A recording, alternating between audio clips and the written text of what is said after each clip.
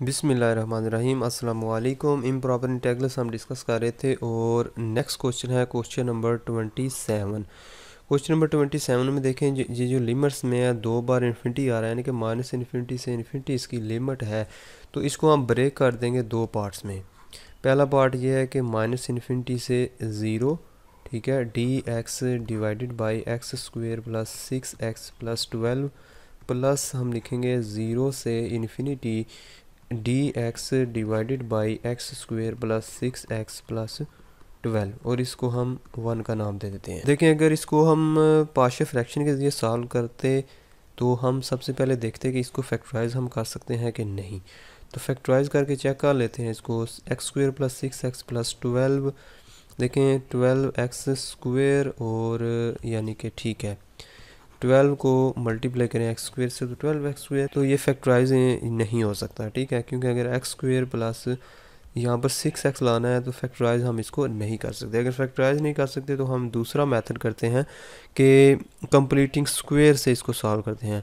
Completing square से कैसे करेंगे, वो टेन इन्वर्स वाला फार्मूला तब ही बन जाएगा। कंप्लीट स्क्वेयर से करने के लिए हम इसको पहले कंप्लीट स्क्वेयर बनाते हैं। इसको x का स्क्वेयर प्लस 2 इंटू एक्स और यहाँ पर 3 लिखेंगे, प्लस 3 का स्क्वेयर माइनस 3 का स्क्वेयर और प्लस 12 ऑलरेडी मौजूद है बाहर। ये क्या है, ये फार्मूला बन गया x प्लस 3 का होल स्क्वेयर। ये आ गया जी प्लस 3, ठीक है, यानी कि प्लस 3 कैसे, ये 12 माइनस 9 करें तो प्लस 3 आएगा।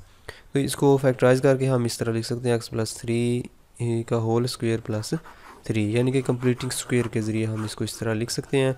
तो इसी तरह हम सबसे पहले बारी बारी इनको सॉल्व करते हैं। हम लिखेंगे 9, इसको लिमिट की फॉर्म में लिखते हैं माइनस इन्फिनिटी से 0 D x divided by x square plus 6x plus 12 is equal to, इस माइनस इन्फिनिटी की जगह a लिख दो, डी एक्स डिवाइडेड बाई इसकी जगह लिख दो x प्लस 3, ठीक है, इसका स्क्वेयर प्लस 3।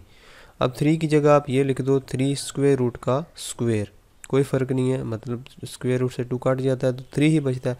तो हम अपने फ़ायदे के लिए ये काम कर रहे हैं। और 0 a से 0, ठीक है, और a किसको अप्रोच कर रहा है, a इन्फिनिटी माइनस इन्फिनिटी को अप्रोच कर रहा है।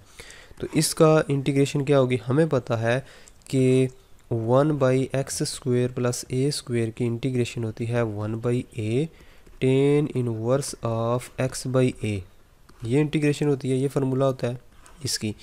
तो इस यही फार्मूला इधर अप्लाई करेंगे। Limit a approaches to minus infinity, हम लिखेंगे 1 बाई a की जगह क्या लिखा हुआ है √3, तो लिख देंगे 1 by √3 tan inverse of x की जगह क्या लिखा हुआ है x plus 3 divided by x by a है ना, तो x प्लस 3 डिवाइडेड बाई √3, ये हो गया जी। अब इसकी लिमिट भी अप्लाई करेंगे a से 0, ऊपर वाली लिमिट 0 है तो हम लिखेंगे टेन इनवर्स ऑफ 3 बाई √3, नीचे वाली लिमिट a है तो minus tan inverse of x की जगह a रख दो, a प्लस 3 डिवाइडेड बाई √3 और इसको बंद कर देते हैं। ये लिमिट क्या है, limit a approaches to minus infinity, this is equal to, अब a इन्फिनिटी को अप्रोच करेगा तो ये तो कांस्टेंट है, इसमें तो a है ही नहीं है, ये a है तो यहाँ पर आएगा π/2, क्योंकि माइनस इन्फिनिटी आएगा a की जगह तो इधर हम लिख देंगे माइनस π/2,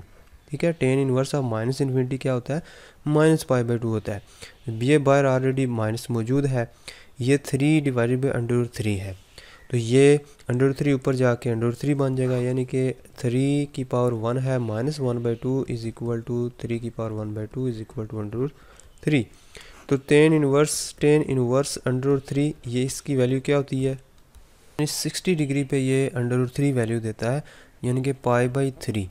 तो इसकी जगह हम लिख सकते हैं π/3 और यहाँ पे बाहर क्या है 1 बाई √3, तो इसकी वैल्यू हम रीअरेंज करके लिखते हैं 1 बाई √3 इंटू π/3 प्लस π/2, ठीक है, और इसको मज़ीद सिंप्लीफाई कर लो, 1 बाई √3 और नीचे 6 आएगा, 2 पाई प्लस हमारे पास आएगा 3 टू द 6 यानी कि 3 पाई, और फाइनल आंसर इसका आएगा 5 पाई बाई 6 √3।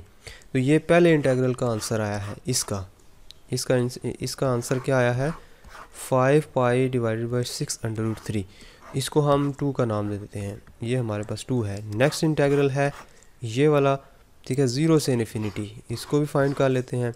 नाउ हम लिखेंगे नाउ 0 से infinity D x divided by x square plus 3x था ना, x square plus 6x plus 12 is equal to, पहले इस लिमिट को इन्फिनिटी की जगह हम लिखते हैं b और नीचे 0 है, limit b approaches to infinity.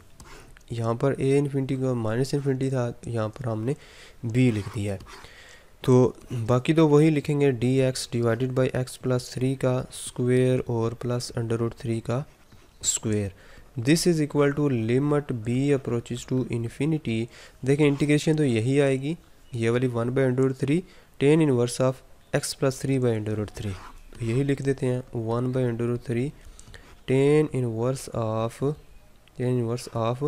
x plus 3 divided by √3, और इसमें जस्ट लिमिट चेंज हो जाएगी 0 से b। तो limit b approaches to infinity 1/√3, ठीक है, ऊपर वाली लिमिट b है tan inverse of b plus 3 divided by √3, फिर माइनस नीचे वाली लिमिट 0 है, तो वही चीज़ आएगी दोबारा tan इनवर्स ऑफ 3/√3। ठीक हो गया। अब देखो 1/√3 इंटू, जब b इन्फिनिटी को अप्रोच करेगा तो ये आ जाएगा यहाँ पर π/2। tan इनवर्स ऑफ इन्फिनिटी क्या होता है, π/2। यहाँ पर b इन्फिनिटी को अप्रोच कर रहा है तो tan इनवर्स इन्फिनिटी π/2 होता है, माइनस यहाँ पर अभी हम फाइंड किया हमने कि π/3 आता है, ये इसका आंसर यहाँ पर हमने फाइंड किया ना कि π/3 आता है, तो उसकी जगह हम लिख देते हैं π/3। जस्ट इसको सिंप्लीफाई करो, 1/√3 इंटू 6, यहाँ पर आएगा 3π माइनस 2π, ठीक है, और आएगा इसका आंसर π/6√3। तो दोनों को ऐड कर देंगे तो हम लिखेंगे सो फ्राम 1 में क्या इंटीग्रल था, माइनस इन्फिनिटी से infinity D x divided by x square plus 6x plus 12 था। दिस इज़ इक्वल टू, ए का आंसर आया हमारे पास 5π/6√3, 5π/6√3, प्लस दूसरे का आंसर आया है पाई डिवाइडेड बाई 6√3। तो 6π डिवाइडेड बाई 6√3, अगर इन दोनों को ऐड करें तो 6 से कैंसिल, तो इसका आंसर आता है पाई डिवाइडेड बाई √3। ये आंसर आता है फाइनल। तो ये फाइनाइट आंसर है, फाइनाइट होने की वजह से गिवन इंटीग्रल जो है वो कन्वर्ज करेगा, तो हम लिख देंगे गिवन इंटीग्रल कन्वर्जेस।